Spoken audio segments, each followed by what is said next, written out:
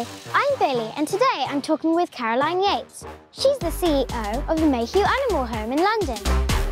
She helps thousands of cats and dogs to escape a life of abandonment and neglect each year.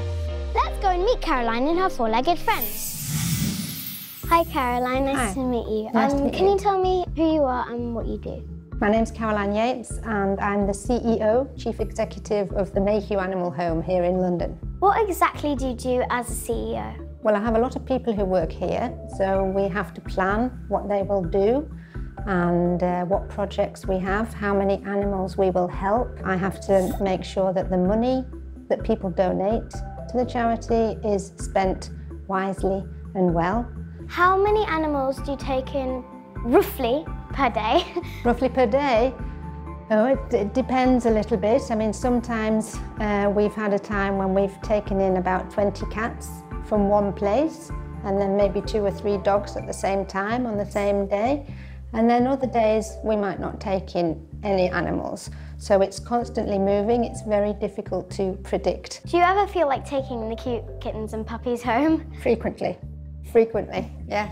If I was here on the first day, probably I'd have 5 animals at my house already. Yeah, okay, yeah, I know when people visit us for the first time, it's cute overload. And the young animals are always very sweet, but sometimes, you look at the older ones and you think, yeah, I want to take one of the old ladies or the old gentlemen home.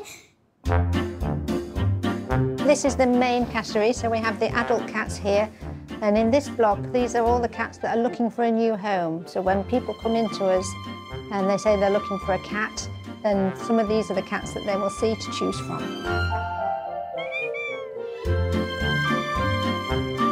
See, and they're all looking at you saying, please take me home. Yeah? I'm not taking you home, I'm just looking at you. Now you see Trixie's interesting because Trixie's already 10 years old and she's been here a long, long time. And we don't understand why she's not found a home. I mean, she looks a bit stern there, but she's a lovely, lovely cat. But, people think she's old already, so, it will take a much longer time to find her the right home. Why do you think dogs and cats are important? They do bring a lot of positive energy to people's lives. And often when you're ill, having a dog, it helps you relax, and it's somebody to love and enjoy. What happens to animals that you can't find a home for?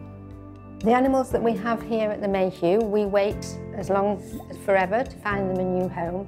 So, we hope all the time that a home will be found for all of our animals.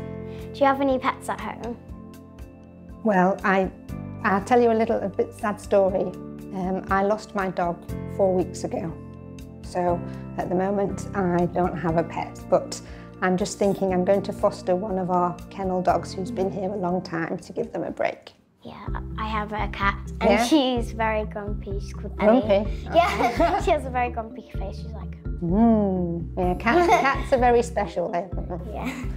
Does she go outside by herself? Sometimes, because but she has something on her neck. Okay. That we can track her. Yeah, we can track her by. That's good.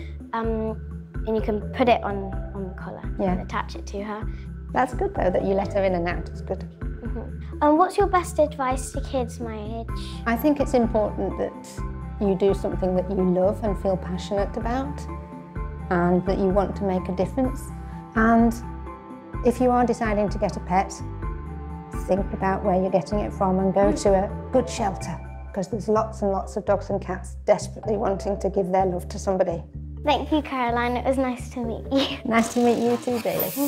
I had a great time at the Mayhew Animal Home. I also enjoyed meeting Caroline and Tia and Trooper. See you next time.